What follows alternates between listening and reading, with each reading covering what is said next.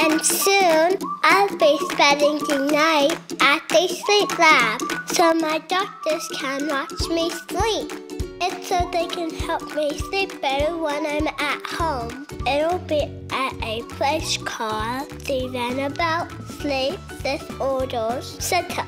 Maybe you'll be doing a sleep study soon too. If you are, here's how you get ready.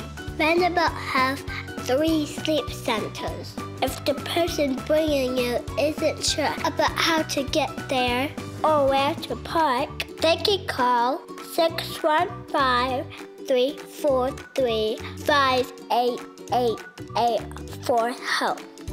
The night before my study, I'm gonna try to get a good night's sleep, and you should too.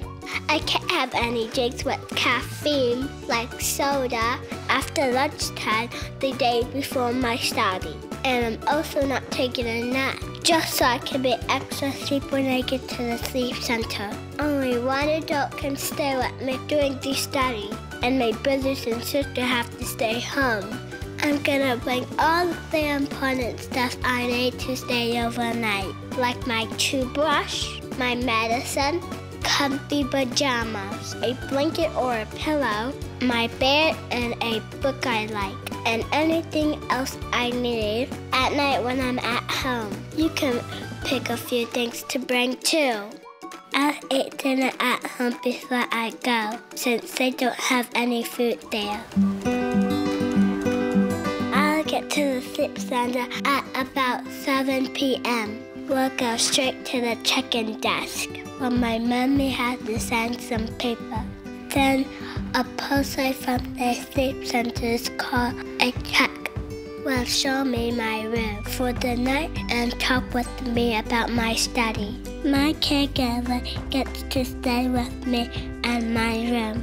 There's a bathroom and a TV just for us. The sleep center people will be in another room while I sleep. They'll stay awake all night just in case I need anything.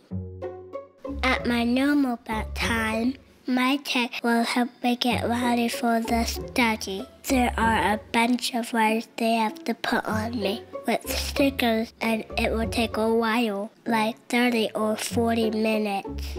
My job is to sit very still. This will help the sleep tech do their best work. The wires will go on my head, my face, my chest, and even my legs. And there will also be something on my finger and a tube under my nose. It's probably going to tickle, but it won't hurt. There's so many wires. When I'm all connected, I might look like a robot. It'll probably feel a little funny. Then we'll have to turn off our phones and stuff, and I can finally go to sleep. A camera will record how I'm moving in my sleep. If a wire comes off, my tech will put it back on for me without waking me up. In the morning, we'll be getting up early, as we have to leave by 7 a.m. They'll have to take all those wires back off. It's probably going to feel sticky. Good thing we have a shower in our room to clean up. My doctor will help me go over all the information they got from those wires. She will let my caregiver know what happened in about 3 weeks. And that's it.